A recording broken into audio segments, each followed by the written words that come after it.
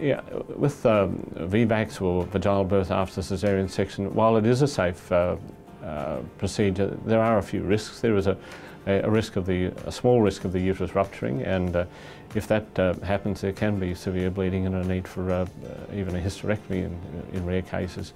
Sometimes the babies don't do well if that happens either, so we're always very cautious about vaginal births after Caesarean section, so the labours are very carefully monitored.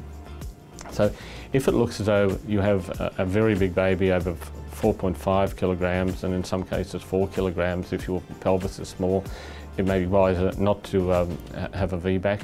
If you've had 2 Caesarean sections before, it may be wiser not to have a VBAC. If you have a very unfavourable cervix and you require an induction, it would be wiser just to go straight to elective Caesarean section.